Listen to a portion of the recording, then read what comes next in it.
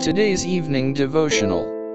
All heaven interested in saving souls.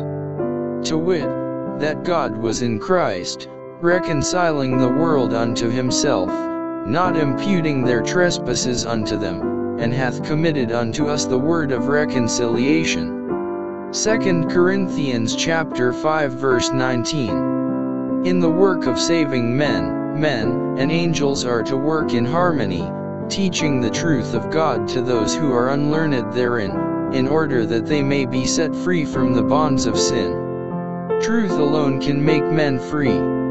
The liberty that comes through a knowledge of truth is to be proclaimed to every creature. Our Heavenly Father, Jesus Christ, and the angels of heaven are all interested in this grand and holy work. To man has been given the exalted privilege of revealing the divine character by unselfishly seeking to rescue man from the pit of ruin into which he has been plunged.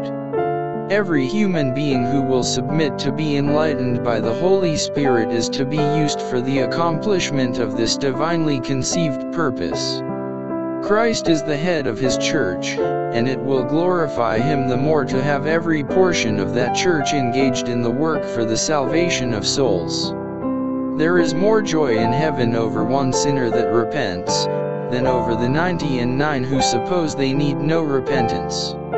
When we hear of the success of the truth in any locality, let the whole church join in songs of rejoicing, let praises ascend to God.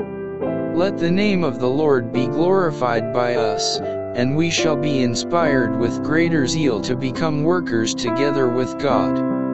The Lord urges us to fulfill the injunction, "Go ye into all the world, and preach the gospel to every creature," Mark chapter 16 verse 15. But we need to leave more room for the working of the Holy Spirit, in order that laborers may be bound together and may move forward in the strength of a united body of soldiers.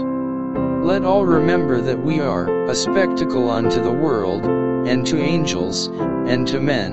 1 Corinthians chapter 4 verse 9. Therefore each one should inquire with meekness and fear, what is my path of duty?